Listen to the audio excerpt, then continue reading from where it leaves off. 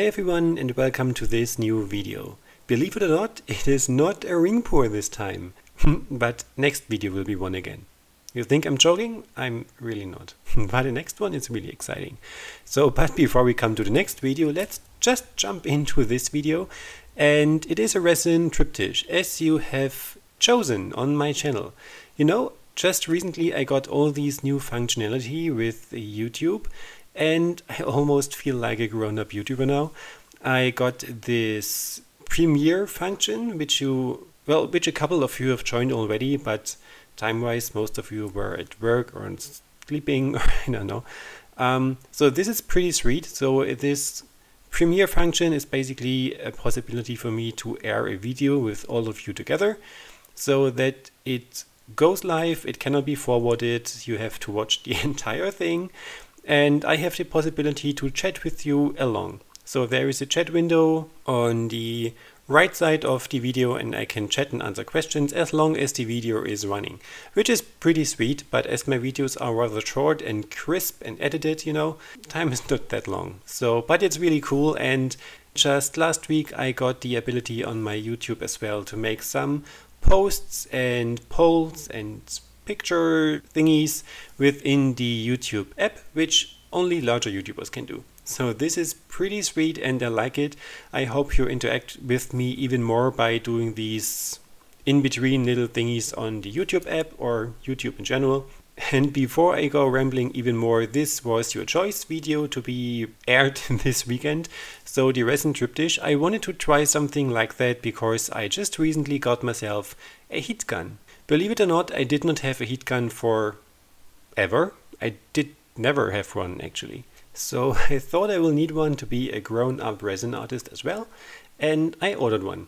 I have no idea if this is a good one or not. I just bought one that Amazon recommended me. And here is the first testing out, playing around video with it.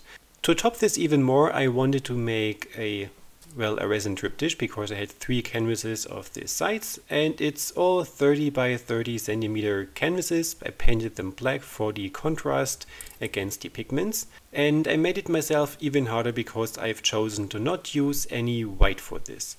You know how much I love these high contrast artworks, but this time I wanted to stay off white and off black. So the colors that I was going to use for this one is a dark blue pigment, a metallic icy pigment, a gold pigment, and that's basically it. Of course, there is some glitter because everything works better with glitter, especially when it comes to resin. And there is no white, no black. I just wanted to see if I can get a somewhat pretty effect with those colors. And for this project I'm using the Resin8 Resin, which is a 15-minute working time resin. This is rather short, but for such an artwork with not so many details it is perfect because the curing time is just so much shorter than with any other resin that I have used so far, and things are not flowing as much. So this was my go-to resin this time. From the design I wanted it to be somewhat wavy, that each of these parts could be sold individually but fit together as a one-piecer or a triptych, so to speak. And yeah, this was basically the idea behind and the design that I had in mind. I started pouring the resin. I kept care that the resin layer itself is not too thick to have not everything running over the edges. As these are canvases, the edges are always rounded, of course, it's just part of the deal. So the resin tends to flow over the edges, and once the resin flew over there, it is going to drip quicker and quicker. So if we work on MDF boards which have a 90-degree angled edge, the resin is not that likely to flow over the edges as it is at a round edge, of course. So I wanted to have my resin layers rather thin, and this of course also saves kind of amount of resin. As the resin itself is expensive, this was something to keep in mind as well. As I had painted my black underlayer, the pigments are going to shine through really beautifully. If you let the base layer white, you would have needed more pigments to make it really opaque looking, and you might have the white of the canvas look through at some parts. So for my experience, having a dark underlayer, it is always better looking in the end. Unless perhaps you go for a white gold or white silver look, then you can leave it blank, of course. So when all the resin was applied, it was time to use the heat gun, and this was kind of a learning curve. The heat gun itself made the resin itself very thin and liquid, so everything started to flow a bit more, and the resin itself intermixed quite a bit. I thought the heat gun is going to push out more air to have it easier to push the resin out like a hairdryer does, for example. But as the hairdryers has too much of the air and too little of the heat, it was quite the opposite. So this was too much of the heat and too little of the air coming out to have the resin move around. So it was a bit tricky at the beginning, but I think I got a feeling for it after a while. And yeah, I achieved the look that you can see here. I tried to have the gold feather over the dark blue just to make it look kind of royal. And for the lighter metallic icy blue, I wanted the gold to look more like, I don't know, beach sand area and dark ocean something. I really don't know, it just was something that I had in mind when I looked at certain areas of these little paintings to look differently in, I don't know. Make up your own mind what you think. And of course, let me know if you think I did a good job, if you think I could have done better, or even if you have some tips for me how to use this heat gun properly. So I wanted to achieve a somewhat more lacing effect than I did on the overall piece. I did have some lacing on the gold dark blue areas, which looks really, really beautiful. And I must say I really like the entire design. You already might have a guess that blue is my most favorite color and those blues in general. When I came to a point where I thought that the overall design is really cute and I liked it and I enjoyed looking at it, this is normally the point when I stop playing with it. So I liked the design, I liked how it looked, I liked the different parts, and I had a feeling that if I used the heat gun even more, it just would get worse and intermix and smudge, so I let it be as it was. And as the working time was already over, the resin started curing and getting thicker, so things did not work anymore anyways. So I just let it be, and what I normally do, as you know, I put these pinboard pins underneath of the canvases just to allow the drip of paint to drip off the canvases and not to glue everything to the surface. And the same with the resin projects. So when the resin is starting to curing and I can see that nothing is really moving anymore, I normally get myself a stick or these wooden paint mixing sticks. I don't know what these called. Yeah, you know what I mean.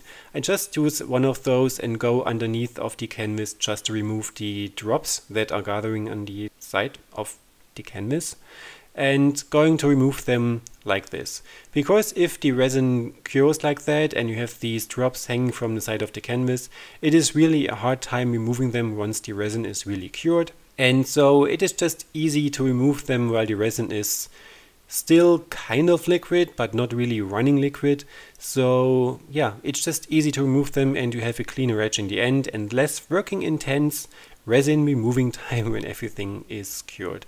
I had a couple of requests how I do this and what I do with the drip off anyways. So this is what I do with it, and the drip off itself, so everything that is running down and sitting on my table or the paper on my table, I most of the time do not have really any use for it.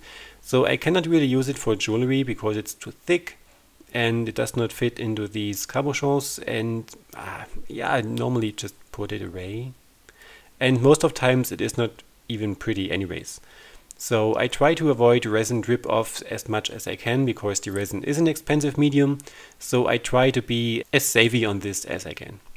I just love the design, and the contrast between the gold and the dark blue is really royal, and I just love looking at it. So what do you think? Do you like it? Do you like the design? Do you like the concept in general? And have you played with a heat gun yourself? Tell me your experiences in the comment box below. All the materials that I have used are linked in the video description as usual, and I have put these little babies on my Etsy store as well. So if you're interested in some of my artworks and want to adopt something for yourself or for Christmas, I have a sale running on Etsy until mid of November, so I would be super happy if someone would probably adopt some of their artworks, yeah, for themselves. Other than that, if you have any questions, as usual, please leave me in the comment section down below. And my social media is also linked in the video description if you want to get in touch with me. If you like this video, as usual, you know the deal, give me a thumbs up, and even better, subscribe to my channel to not miss out any of my new videos, if you have not done so far. If you're a new subscriber, then make sure to head back and have a look at all my other videos, or at least a couple of them. They're pretty sweet videos already there with cute projects. So yeah, enough self-advertising now. And as threatened at the beginning of this video, the next video again will be an acrylic ring pour, but a really large one, and I really like the end result. So this should be a must-watch video for everyone. And there is also a small announcement within the video for upcoming projects, which you might want to hear as well. I hope. We will see. Let me know. So thank you for your time, thank you for watching, and other than that, I hope to see you in my next videos. Have a great day. Bye bye.